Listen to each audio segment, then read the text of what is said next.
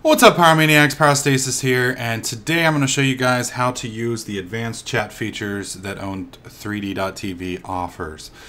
First off, you're going to need an IRC client. With the IRC client, you can use a MIRC, you can use, well, I don't know any other names, but Wayne uses a different one, and apparently there's a million different versions, so use whichever one you want to use. Okay, so once you've got your MIRC client, I'm going to be showing you how to do it with MIRC.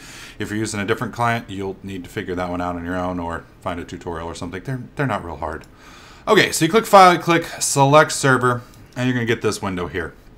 Now, we're going to click on Connect. You need to type your name in here, and this is the name you want to go by. This name is how you'll be identified in chat. So, you know, pick whatever, pick appropriate. Please don't make me ban you because you're coming in with, like, you know, Nazi, Hitler, pedophile, whatever the hell name you want to pick. Anyways, once you've got your name, and use a name, don't use a phrase. It makes it so much easier for me to identify it if you have a name. And it doesn't have to be the same as your own 3D account. You can come in here with anything you want. It's up to you. Don't matter to me. Once you got your name, you want to click on servers. And servers, you're looking for Quakenet. Now you're going to see a list of servers. You're actually going to see two lists of servers.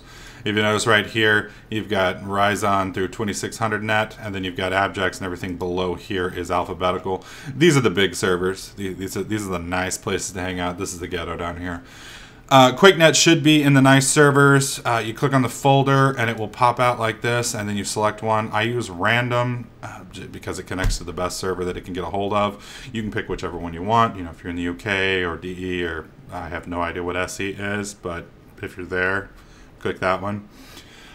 Click select here in the bottom left, and it'll drop you back to connect. You'll notice that this right here has now selected your server, and then you can just click on connect, and it will connect you here. The room, you're gonna get a little pop-up in the center of your screen that asks you which room you want to join. Just type in Pyrostasis, Pyrostasis, and that will get you here.